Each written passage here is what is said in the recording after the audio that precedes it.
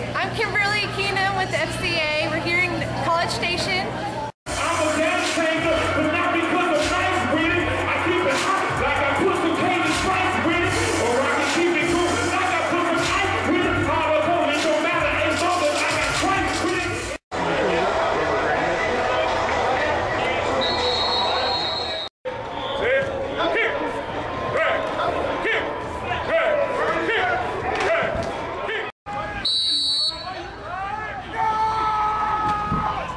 He's not just going to live with you. We saw it tonight. He's going to live in believers. He's going to live in those who had a game-changing moment with Jesus Christ.